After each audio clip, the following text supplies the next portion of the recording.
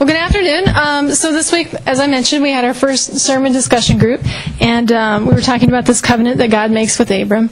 And I just want to say in appreciation that it gave me a lot to think about and to build from for the sermon. So thank you to the folks who were there Wednesday. And if it's a really bad sermon, it's not their fault, okay? Let's have a prayer. Amazing and powerful God, bless our listening. When we meet you in our day-to-day lives, give us grace to know you. When we meet you in the power and majesty of nature, give us peace and gratitude.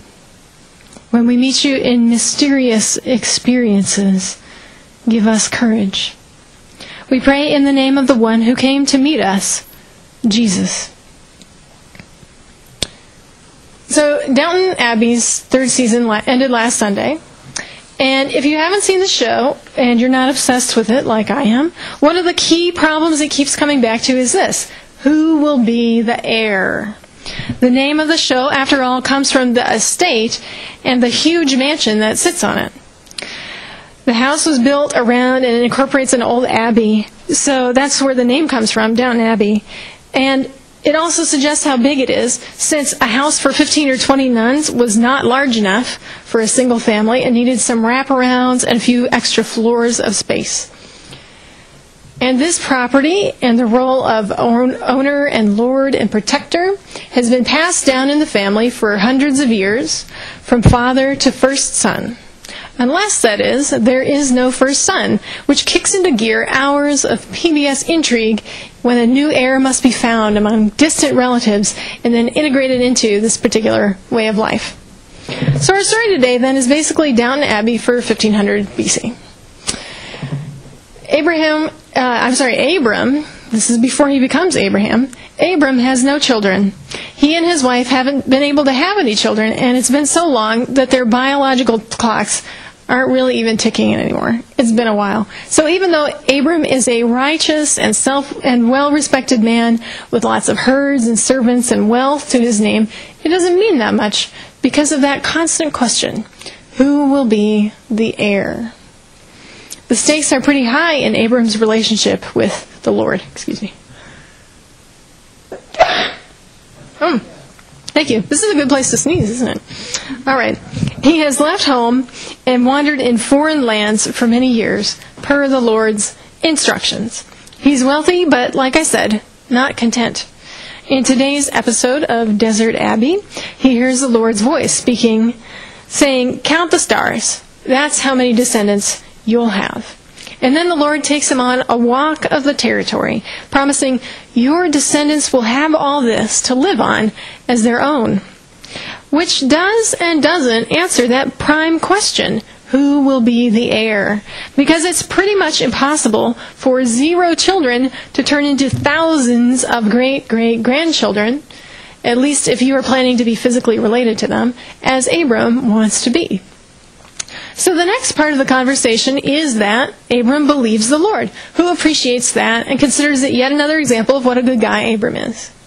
But it's hard for Abram to leave it at that. He wants proof. Which brings us to the least Downton Abbey-like part of the story, which is Abram sacrificing 3 large animals and 2 birds and then waiting around and chasing away buzzards while he waits for the Lord to do something. He's waiting for the Lord to do something that will reassure him about the answer to his burning question. This is an expensive sacrifice, and if you're wondering what the animal is being cut in half is about, it's related to a method of fortune-telling used at that time. Kind of like gazing into a crystal ball, or reading someone's palm, but a lot messier. But there's also a way in which this is a gift the Lord asks for as something to seal the covenant about to be made, a sort of good faith gesture before the 2 parties sit down to sign an agreement. So as the sun is going down and Abram is hanging out with the sacrifices, the Lord shows up in a big way. First, Abram hears his fortune told. So let's see. You'll have lots of descendants, but it looks like they'll be enslaved for 400 years, but then after that, they'll escape with a lot of wealth from the people who enslaved them, and it looks like I punished their oppressors pretty harshly. There you go, right? So that's the fortune. And then comes the covenant. And I joke a little bit about Abram having his palm read, but this is a serious moment. In this moment, the eternal Creator, the living and unlimited Almighty God, makes a binding covenant to one person, Abram. And that's what the smoking firepot and the torch are about. The Lord is represented by smoke and fire, and by walking between the animals, the Lord promises to Abram the gift of this land and the children to live in it. So what should we do with this story? Well, first off, this experience of Abram's might be a comfort or a warning to those of us who are hungering to hear a clear answer to our own burning question. Maybe it's better not to know, right? It must be overwhelming, to say the least, to hear, yes, you'll have that child you long for, and then your descendants will be slaves for 400 years. Oh. And the truth is that an encounter like this one with the living God, can be an overwhelming thing, a powerful and dazzling mystery. In this moment, as God takes an important step in a plan to save the whole world, that Almighty Lord appears as smoke and fire, full of energy, consuming and dangerous, and yet choosing to be contained in a pot, in a torch, and in a covenant, his promise to Abram. Just recently I read a book called Proof of Heaven by Eben Alexander.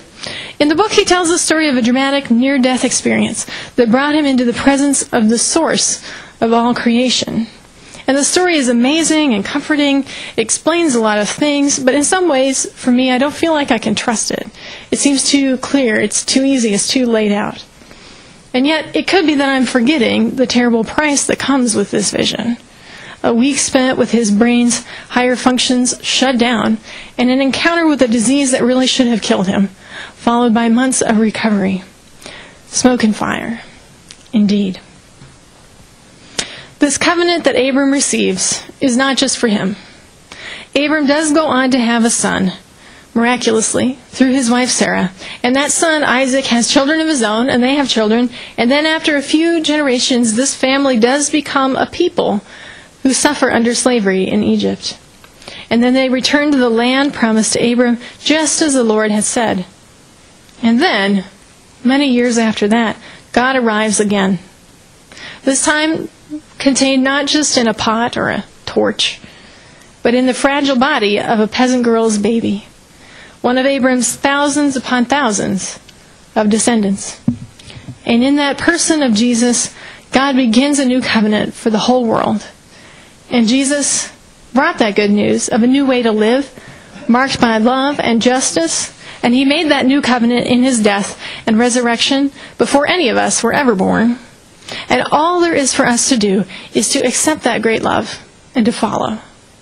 Because if the question is, who will be the heir? The answer is that we are all the heirs of the promise, of the way, and of the kingdom. Thanks be to God. Amen.